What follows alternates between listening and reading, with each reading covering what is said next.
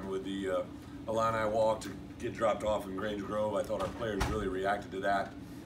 And then during the course of the game, I think you really felt them. You know, it had been so long since they've been able to feel a crowd, and even though it wasn't totally sold out, it was definitely an energetic crowd. I think we sold out the student section, which was absolutely awesome to see. I think we, as players and coaches, got to be able to recognize that and honor that, because they're a constituent. If we win them, it just bleeds into everything, right? So couldn't be happier for our players, especially the six-year seniors who came back and wanted to start this thing off the right way. So to have that group, really the whole group in that locker room, it was a four-quarter victory, right? It took all three phases of the kicking game.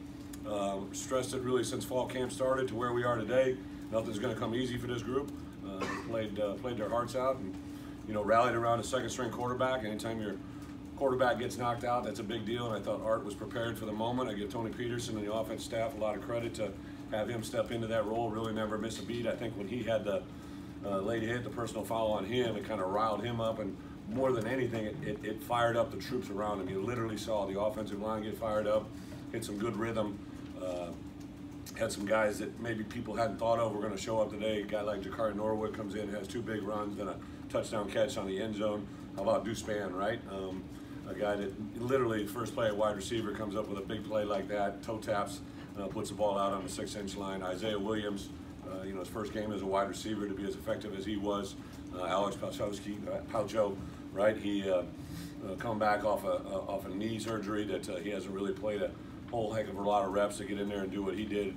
I just couldn't say positive things about our tight ends. Defensively, wasn't pretty. The only guy that really could beat us, we thought, was two, and we gave him that one play that kind of got him back in the game. So a great teaching moment for me as a head coach to get that across to our players and our coaches, that we have to take away the thing that beat us. And fortunately now that gave us a four-quarter game. When you win these type of games, even though they're a little bit, my wife doesn't like these stressful type moments.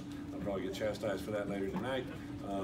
But it just, it really does build character with your team. It does build a lot of things that you can't simulate in practice to have that happen. So as far as injuries, I really don't know anything. I know BP, I know it was on his left shoulder, not his right shoulder. So as a quarterback, that's a positive thing when you're a right-hander. Right? I don't know how long or any of that stuff yet, so we'll see where that goes. I think the rest of the guys were just some minor injuries. I don't know anything about CJ at all. I literally don't know anything about his other than when he was removed from the game. So with that, open up for some questions. It feels amazing. It was an awesome experience, and it was just all the team coming together. Art threw a perfect ball. The O-line blocked great. The wide receivers ran the routes, and just an awesome experience. You notice the difference in kind of the delivery, the kind of ball throws versus landed? Both of them throw great balls. Art stepped up, made a big-time play, and all credit to him, all credit to the coaching staff calling great plays, and everybody stepping up, doing their job. You said in the spring that you only had 3 receptions to your name. To come out here and do this and kind of put some more, stats next to your name. What does that mean to you to be able to start to do that? It feels good, but it's not about me, it's about the team. Can you explain what happened on the double penalty play? Roughing the passer, the unsportsmanlike, what all happened? I'm not sure. Just bang bang. Football happens. Just bang bang bang, and I had to get up, just regroup myself, and focus on the next play. Did you have a particular reaction to it? That's what the coach said you did. I was ready to go, man. I was fired up. I was real fired up. So yeah. When you get hit like that, you're alive. So you gotta keep going. What did this opportunity mean to you today to get in there and lead this team to a win? Just want to do my best.